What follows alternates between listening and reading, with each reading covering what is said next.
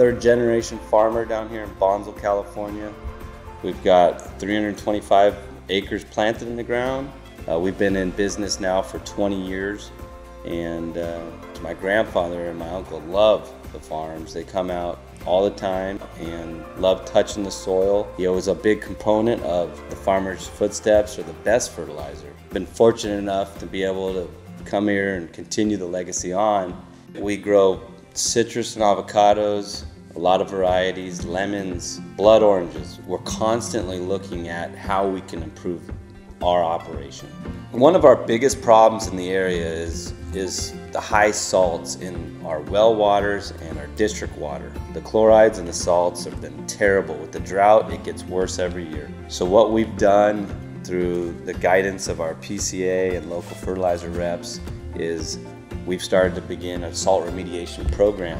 One thing that we really love is our CaTs program. It's calcium thiosulfate, and what it does is it actually opens up the soil and just allows us to actually effectively drive sodium particles through the soil. I've tested it, and our levels have gone down significantly in our plant tissue and our soil analysis.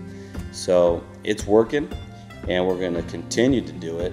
And it's certainly showing up in the health of the trees, in our avocados. They just tell you the story.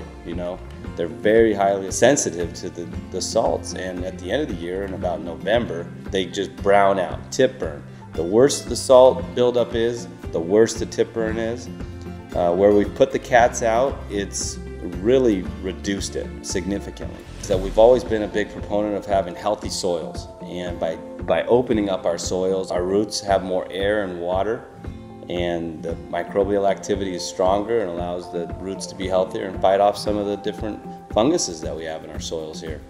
After making my CaTs application, I can see the effects within a few days, if not a few weeks, rather than when I was doing my gypsum applications. It was, I don't really ever know when I saw those. The highly sensitive nature of citrus and avocados, salts are the most limiting factor. So by driving those salts down and keeping them out of the root zone, not only keep production where it was, but we've increased production, and it has definitely given us a great return on investment. The idea of wasting water in order to leach salts, it doesn't make any sense to me at all. So I could spend $1,500 extra in water to leach the salts, or I could spend $100 on CaTs and get a better effect, actually, with a healthier root system and healthier structured soil.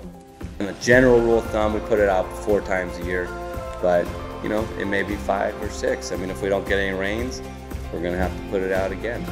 I have neighbors all the time ask me what they can do to improve their operation.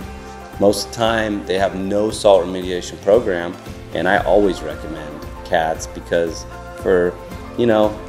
it doesn't cost that much more to the overall budget, and for the results that you get, it's probably the biggest bang for your buck. I've been fortunate enough to be able to come here and continue the legacy on, and hopefully my children, the next generation, can continue to run these farms.